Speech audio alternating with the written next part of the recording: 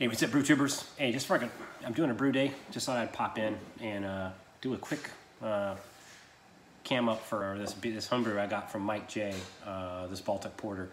I mean, when you get homebrews, when you get one like a Baltic porter, you know, or like some heavy imperial stout, or you know, double dry hopped IPA. I mean, you really appreciate them because, I mean, these beers are, you know, not your average run of the mill. I mean, a lot goes into it. So I don't get a whole lot of Baltic porters, so I'm really excited about this one. Thank you, Mike. All right. I believe I have the right glassware for it.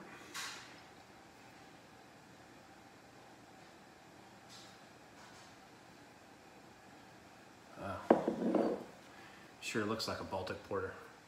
It's got this little kind of tatty, I don't know what you call it, the brown at the very edge of the glass.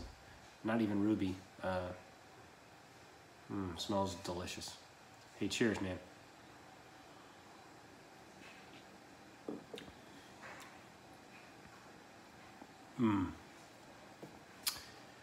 This is a good football beer right here. And I'm watching football right now while I'm brewing. I'm doing a really slow sparge, so oh, this is good.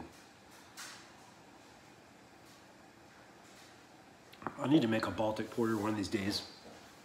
SJ a while back sent me some yeast from Omega, I believe, and it was supposed to be good for a Baltic porter, but I just never used it. It's probably still in the refrigerator. I don't even know if it's any good anymore, but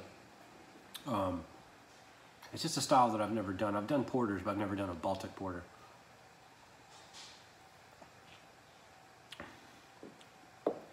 I think it's a lager yeast. I don't know. I'll have to read up on it, but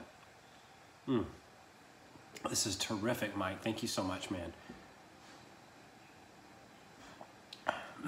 If I work up enough nerve, I might split one of those blithering idiots with my wife tonight. She likes barley wines too. Anyway.